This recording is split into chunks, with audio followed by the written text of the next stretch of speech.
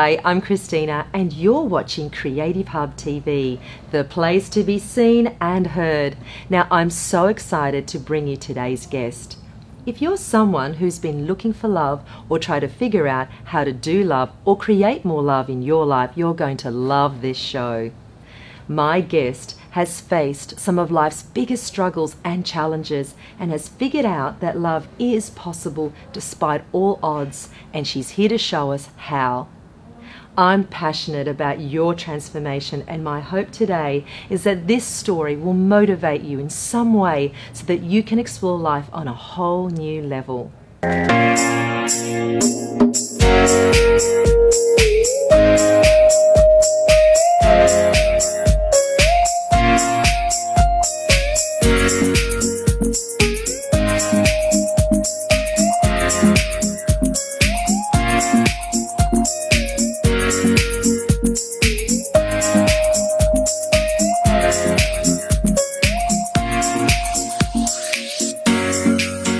Please welcome Mell Balment. Hello Mell, how are you? I'm really good, thank you. I am so excited about today because the moment I met you, your charisma, everything about you just got me so excited. I mean, you give us hope that love is possible, and I can't wait to hear your story today. Let's get into it. Wow. Okay, so now you teach your clients to redefine love and release love. Now that's quite incredible, and this has actually created this amazing finalist award. Tell us a little bit about how this got started.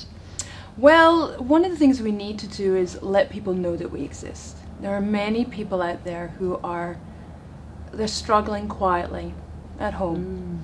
And if they don't know that help's there for them, then they're not going to reach out. So one of the ways that I have utilized things like awards and creating some exposure for myself, let my future clients know that I'm here.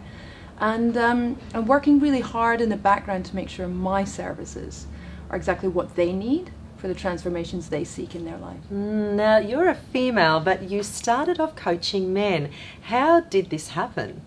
I've always been in the corporate world. I was an executive assistant for 20 plus years, and working in a highly masculine environment, always principally supporting men. I have an affinity to understand how they operate, what makes them tick, yet I'm not afraid of their power and their strength and the positions they hold. From a young age, I was exposed to quite senior executives. I have met 3 prime ministers in my career, and it allows you to humanize them. We kind of put some of these executives up on pedestals, and at the end of the day, they're just humans that have managed to excel in one particular area of their life. So what is it about you that men would say, hey, I want to work with her, knowing that you're a female and all? So yeah, how would this happen? I'm just gonna call it. Yes. Your single bloke mates, your mates don't have the answers. If they're single and you're going to them for advice, are they really gonna have the sound, unbiased guidance that you need to hear if you're struggling with women? It's kind of that simple, really. Why would you go to a man to understand a female? So you worked in the corporate world, and you're saying that that helped you to understand men better. Yeah. But let's dig a little bit deeper. There must be some more to the story that would actually help you to understand men on a much deeper level, that would want you to work with them. Maybe even deeper than the corporate world that you have been in professionally. What are some of those things in your past? Yeah, this backstory is a long one. Yeah. Maybe not for this short interview, Yes. but I have quite an interesting and troubled childhood, and because of that, I have done an immense amount of work on myself, and in that process, through my divorce, through subsequent many dates, I have seen the other side of what men struggle with. So not only have I dealt with my own history and brought new perspectives to my life through my healing, through my coaching, through my training, but I also have been able to see how much we're making it difficult for men to be men in our world. So my training has given me a different insight that makes it, I guess, a more rounded conversation with women, that men are actually really struggling in our world. And it's about time somebody stood up and actually spoke up for the men from a female perspective. Now, you say that we're all born with a spark. What is that spark? We're all born with curiosity. We're all born with love. And through the ages, through the decades for some of us, that desire to explore and adventure and free spirit is actually dulled down. So through religion, through society, through some parental environments, and certainly through schooling, we're taught how to fit into a box. We're shown how to climb a certain ladder. I did it myself, I get it. And to reach a certain status symbol or a certain position that society says is a good one, instead of exploring all the other opportunities. So I find that we're kind of dulled down with our potential, and a lot of creative, a lot of nurturing, a lot of skills and innate desires are kind of pushed down.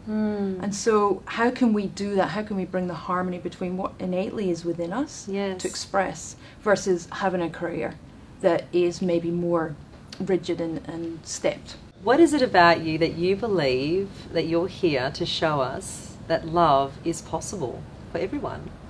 Yeah, so it's quite a deep question. It's quite, I guess, a spiritual and philosophical perspective I have on life. Through dealing with a lot of my quite heavy, in some people's perspectives, childhood.